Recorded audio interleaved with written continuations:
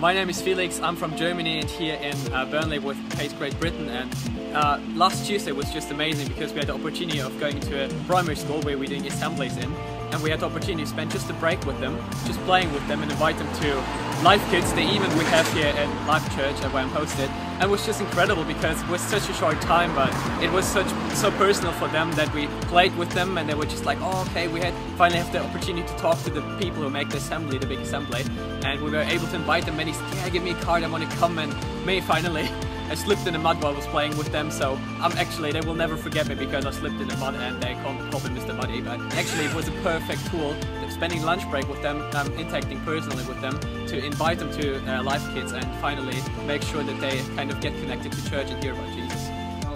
If you want to grab this opportunity of being part of a project connecting churches and schools, of